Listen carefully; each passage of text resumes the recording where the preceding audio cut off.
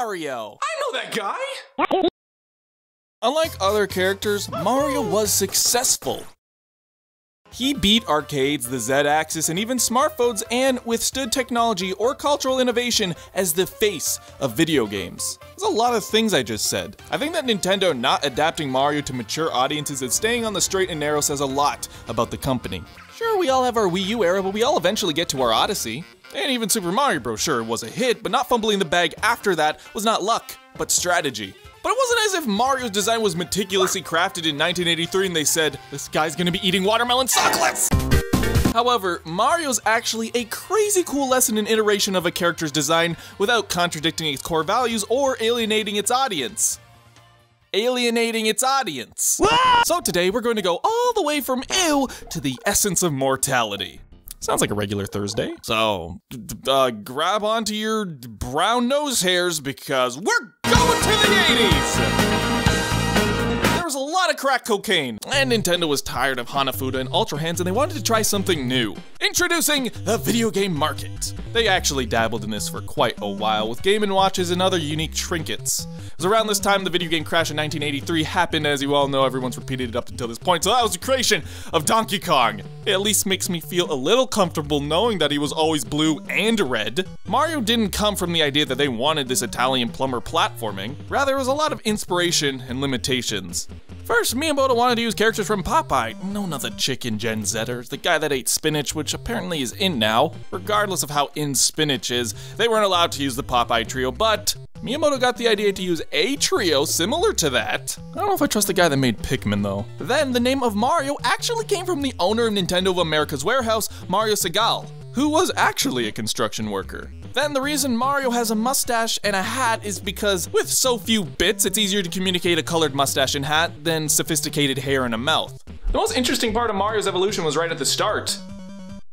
They had no idea what the fuck they were doing. Early Mario designs looked like the Pizza Man. There was some stuff on the cutting room floor as well, such as this one sprite where Mario's crossing his arms from Donkey Kong. Imagine this being the kickoff of Mario being way past cool. He would have simultaneously killed Sonic and himself. And being box art from the 80s. I'm okay with this. From there, we'd evolve into the Mario Bros. Mario where we'd first meet Luigi, and Mario would adopt the plumbing moniker.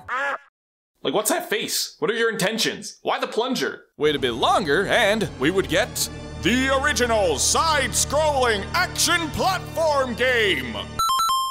Anyways, between all of these Mario sprites, there are some subtle variations. Mainly the problem now was the Super Mushroom existing, and Mario could be this and this. His Tinder profile must be wild. But the sprites don't change very significantly, although the Donkey Kongs had eyes that seemed really unimpressed with everything. Also putting the in color scheme, yeesh. Thankfully, Mario was always sort of red and blue from the start, but the variations just don't stay consistent. Donkey Kong, red overalls, blue shirt, red hat. Mario Bros, blue hat, blue overalls, and a red shirt. Super Mario Bros, ew. The game was so good they made his color palette throw up and nobody cared. You can see it took a while to get his shit together color-wise, but I think people were just happy with such a good game coming out, whether his hair was green or not. Why? God, the DOS players must have had a lot of questions. Something not so commonly known as Mario's first appearance wasn't a very consistent sprite. This was the age of arcade games that didn't really have very strong copyright laws, so... And some days you just feel like that Amstrad sprite. This is only sprite-wise though. If we want to pinpoint when Mario started being a little more consistent, we can look at the Japanese box art of Super Mario Bros. This was the first very little step towards our modern Mario. Here we have the proportions and the first instance of the M on his hat. And this is really the first appearance for a lot of these characters. Obviously. Why am I this turtle? From here, they chisel away at what we know today as the arcade era of Mario. It didn't help the confusion that Mario's now Nintendo's mascot, and he'd appear in a bunch of other games in many different forms. Yeah. I feel like we're missing a few things! Oh no!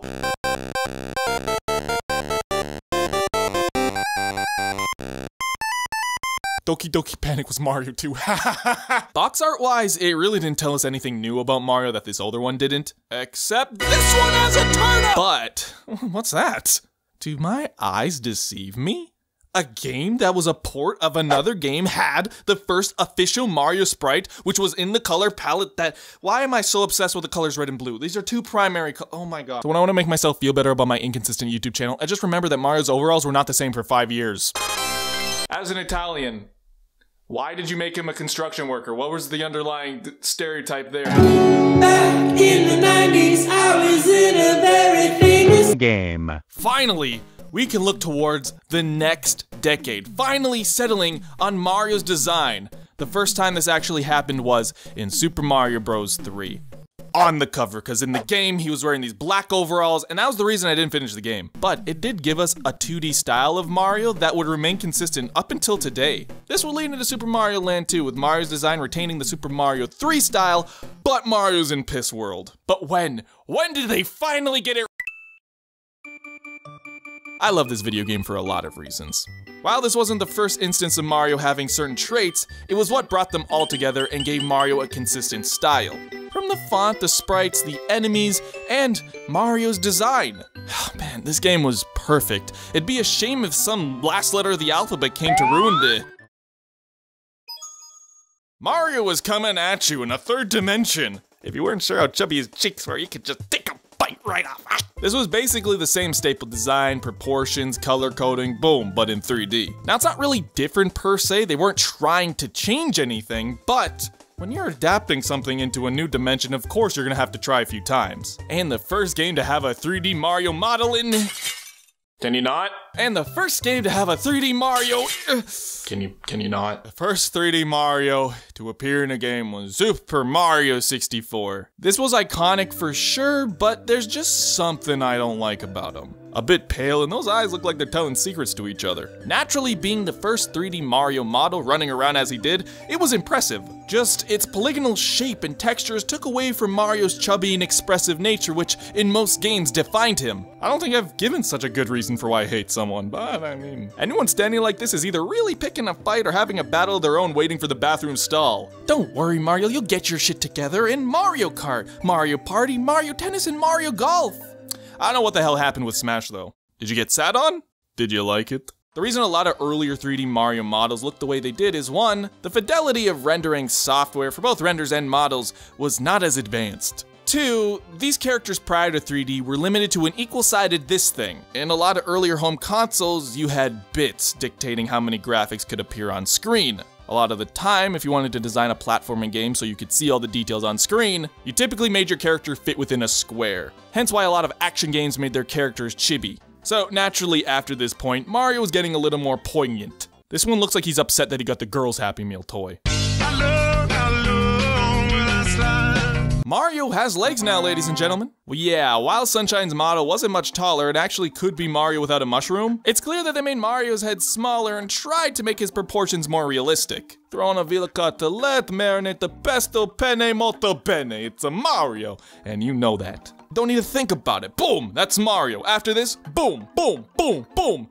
Oh yeah, if you're wondering why they set the oven to broil on Melee Mario, that. GameCube era and Wii era had basically the same renders and in-game models. While a lot of Mario games started looking the same at this time, we have a host of side series of Mario that branched out in this era. Paper Mario stuck with its roots and stayed stubby, while the other Mario RPGs actually exaggerated the characters to make them more personable. Luigi at this point started looking like a beanpole and had floods, which reminds me of my elementary school career. Each of these iterations evolved in their own art style and are a treat to go through. Oh, speaking of which, we haven't talked about... Okay. People who grew up with Brawl. This doesn't look so bad in the context of Brawl with all those Brawl characters. Alright, but pluck this Mario render out and put it next to all the other Mario renders. It is disgusting! Did he need to be manspreading? And of course, the last sub-series is Strikers. Let me have this one. Still using the same model, but they made Mario angry! The media blamed rising crime rates on this. But from here on out, not much really changed. In the past, it was the mainline platforming Mario games that started to change things up, but even now, Galaxy looked the same and so did New Soup. Although, and I might be overanalyzing this, I think early 2000s Mario kind of looks weird. It's hard to put my finger on, and I definitely wouldn't put my finger on that, but it feels like the colors are more dull, and Mario's expressions and body language are soulless? I don't know why this one hurts me so much. Okay, so was there a point where they said, hey, we can do better? Hey, Everybody get up. 10 years later, what is this, the government? I gotta be careful, I can't be making political commentaries in my video.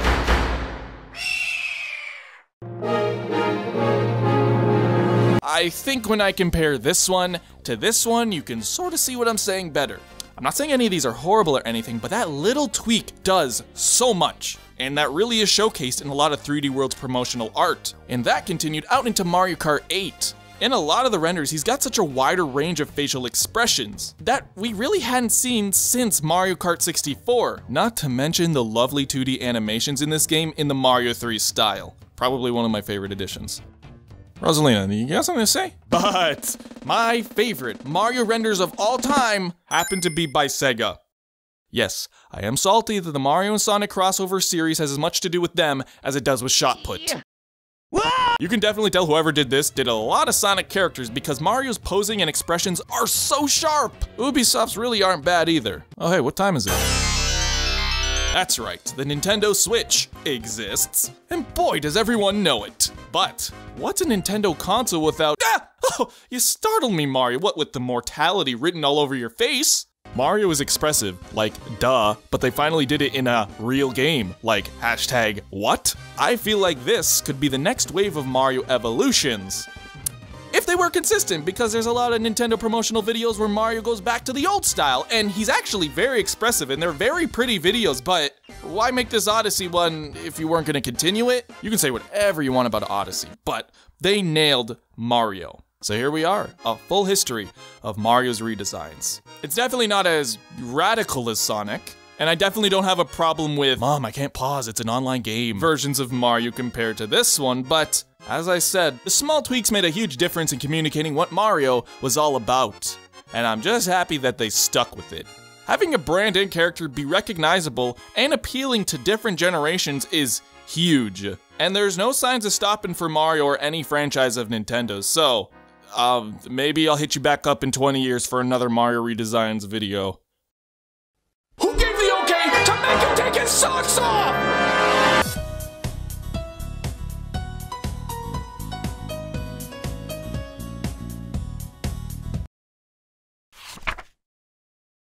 And I'm gonna make a good cat. I know you want it. I know you want it. I know you want it. You're a good cat. Can't let me have it. Wanna get nasty. All those so classy and blurred lines. I know you want it. I know you want it. I know you want it. You're a good cat. Let me get handy. Wanna look at it nasty. Won't you put the J's on? Okay, bye. See ya. Thanks for watching.